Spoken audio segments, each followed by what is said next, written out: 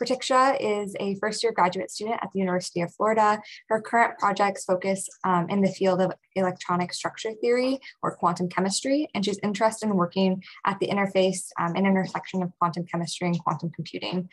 Also really excited that Pratiksha is actually a Qubit by Qubit alumni. Last year, Pratiksha took our course, so I'm sure that she'll tell you a little bit more about that, but Pratiksha, I'll turn it over to you. Yeah, so can you see my screen? Yep, it looks great. Okay, thank you. Thank you, Gabi, for the introduction, and greetings to everyone. It's great to see that all of you students have completed almost 11 weeks of this course. When I was attending this course last year, I also had a great fun. So to begin my quantum lightning talk, I would like to start it with my introduction. I have completed integrated master's program. It's a dual degree program in chemistry from IIT Kharagpur in 2020. And then I joined PhD program at University of Florida in January 21. And my current research project is in the field of quantum chemistry. So during my initial years of undergraduate studies, I took various opportunities to explore various different fields of chemistry to just find out my interest. And it was 2018 when I came across this book called Modern Quantum Chemistry, which is like a foundational book. And it increased my interest. So I grabbed another opportunity to do summer internship in Virginia Tech in USA. So it was my first time to...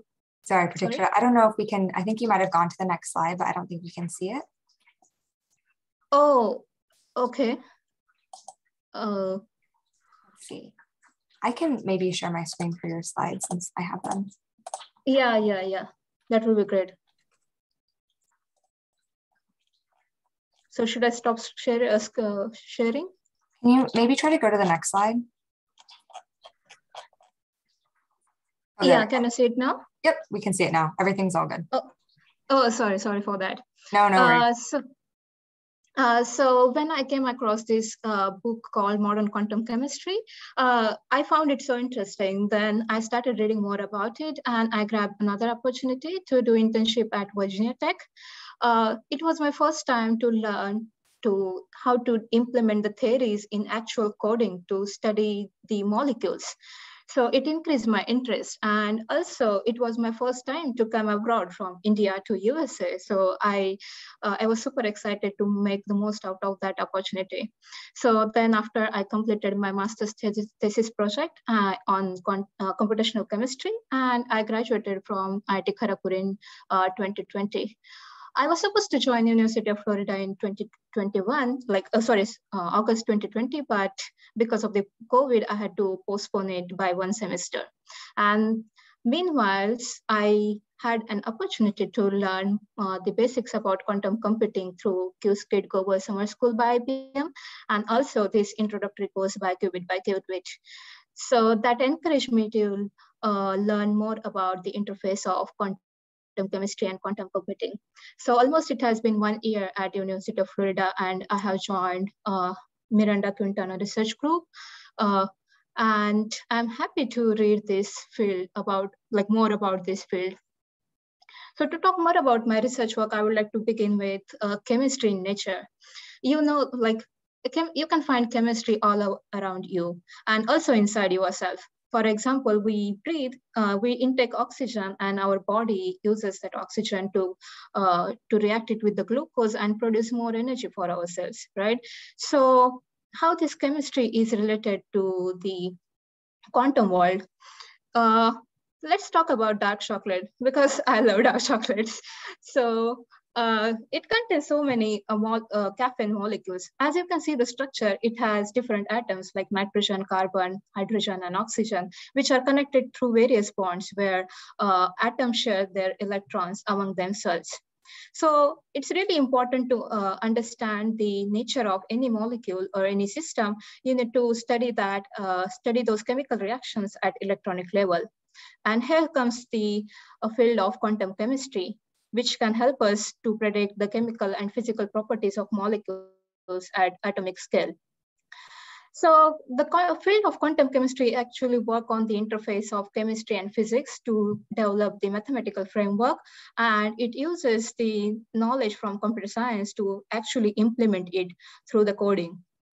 So there are two basic aspects of quantum mechanics which gives rise to these quantum chemical methods.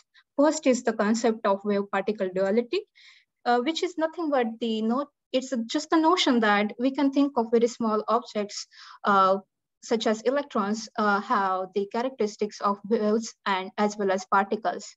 And the other aspect is that quantum mechanical models actually predict the energy of atoms and molecules are always quantized. That means they have only some specific amount of energy.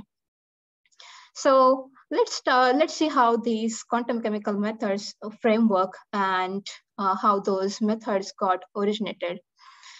So it's all about the Schrödinger equation, which is named after the great physicist Erwin Schrödinger. So this Schrödinger equation contains, is actually a wave equation that governs the wave functions, which actually talk about the motion of the electrons which are involved in the molecular system. So wave functions differ from molecules to molecule because based on the number of electrons and the interactions present among themselves. So apart from wave function, the Schrödinger equation contains Hamiltonian operator and energy. As you can see, I have posted the equation of the Hamiltonian operator, which incorporates various interactions among nuclei and electrons present in the molecule. So what is an operator? Just talk about the function first. So function, it converts one number into another. For example, square root is a function, right? So if you input 25 as a number, it will give you output as 5. So similarly, operators are the rule that turn one function into another. So to solve the Schrödinger equation is a tough task because you can't capture the exact wave function since you can't distinguish between the electrons and you can't see them by your eyes, right? So we need to implement several approximations for the wave functions, and based on these assumptions, many quantum chemical methods got developed. But there is one major limitation of these methods is to study the strongly correlated systems. What are strongly correlated systems? Those are the systems that, which contain so many unpaired electrons or where bonds are stretched or broken. So my current project is aimed to develop new wave functions which can help us to ease out the study of such big molecules which are strongly correlated systems. As you can see, there is a picture of one manganese complex compound which has more than 700 electrons. So it is very tough task to study it based on like using the classical computers because it requires more computational cost. As the size of the system increases, the computational cost also increases exponentially. And that's why quantum chemistry is seeking help of the quantum computers to study like big molecules with more accuracy and more speed. So that's all about my research. Like working on the computational chemistry comes with one advantage is that you can work from anywhere.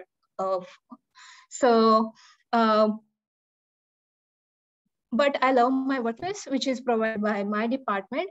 The name of the working space is actually Quantum Theory Project, which is the group of various research groups from different departments such as physics, chemistry, and material science. I like to start my day with coffee, and then throughout the day, my schedule contains several different tasks, like working as a teacher assistant for undergraduate courses, then having meetings with the supervisor, discussion with my research group members, and then biking in between just to get relaxed. And I also love cooking. So, and also I enjoy the food with my friends.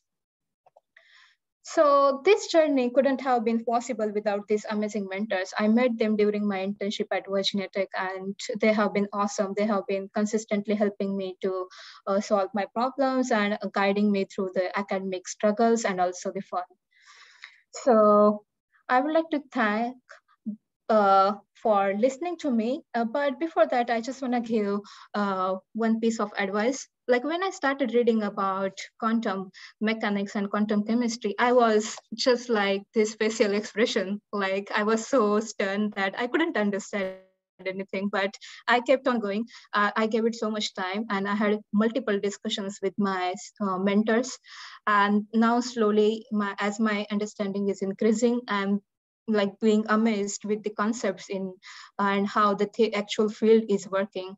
So there is so much to explore. So I hope to keep up my efforts, and who knows like how 2023 will look like for me. So things may seem hard at first, but just give it time and you will get it there. So keep going and all the best. Thank you for listening to me. And I would like to thank Qubit by Qubit for giving me this opportunity. I'm open to any questions.